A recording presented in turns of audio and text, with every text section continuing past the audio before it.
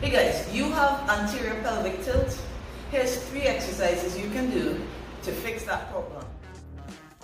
So I did a video, I'm going to leave the link for, when I was explaining the different postures that you can see from the lateral view. And one of the things I spoke about in that video was the anterior pelvic tilt. Now this is definitely a postural dysfunction. The pelvis tilts back from the front and causing that overarching to the back.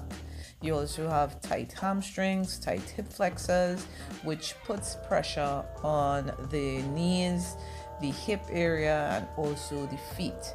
So it's not something you may be aware of, but it may be the cause of why you're getting pain in those specific areas. So here's the 3 exercises I'm going to recommend for you to do to get some pain relief and also correct the anterior pelvic tilt. This first exercise I'm showing you here is just a stretch for the hip flexors, but there's emphasis going to be placed on posteriorly rotating the hip. So the pelvis, so what you find happening, you see where I'm tucking in, is almost like tucking in your tailbone kind of way. That is what you want to do. When you get that done, you want to make sure and engage or activate the glutes by giving them a good squeeze and going forward. Because when you have an anterior pelvic tilt, most of the times those glutes are not able to activate because they are, the position that the pelvis is in causes them to become dormant. So we're trying to activate them and get them functioning again with this stretch and also by contracting it. Right, for the second exercise, we're going to get into a position as if we're going to do a glute bridge.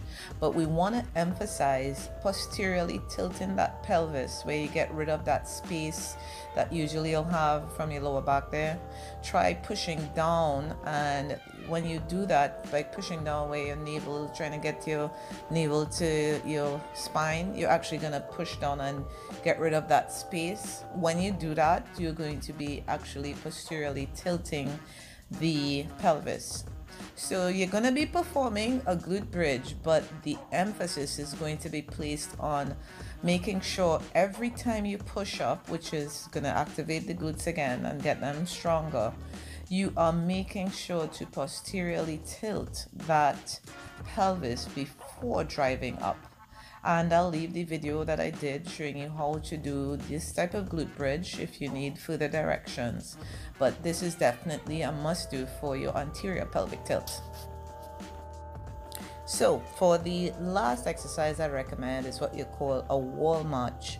But again, I think we're getting the idea here. We have to work on posteriorly tilting the pelvis and also making sure that we get those abdominal muscles strong, because what happens when you have that anterior tilt taking place, you'll find that persons with this type of posture, you'll find that their stomachs kind of protrude forward a little bit, almost like if they have a little pot belly that comes forward, because their lower back, where their lumbar spine is usually really overarched, and that's because of what I was talking before with the pelvic being tilted. So for this wall march that we're doing here, you want to make sure and place your hands firmly against the wall, and again make sure that you don't have that arch in the lower back. When you're putting your foot forward, you're only pressing with your heels, not the whole foot.